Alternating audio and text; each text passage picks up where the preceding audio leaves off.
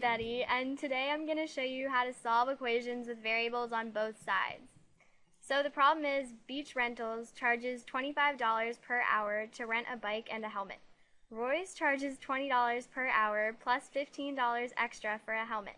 Find the number of hours where both charges are the same. So to set up our problem, we know that Beach Rentals charges $25 per hour. And so we're going to write that down.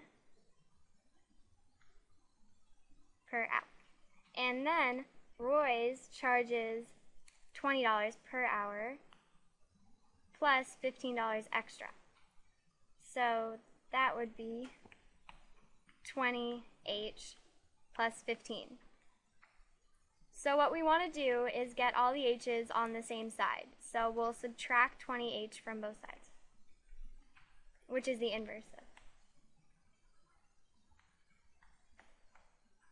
And now we divide both sides by 5 because division is the inverse of multiplication.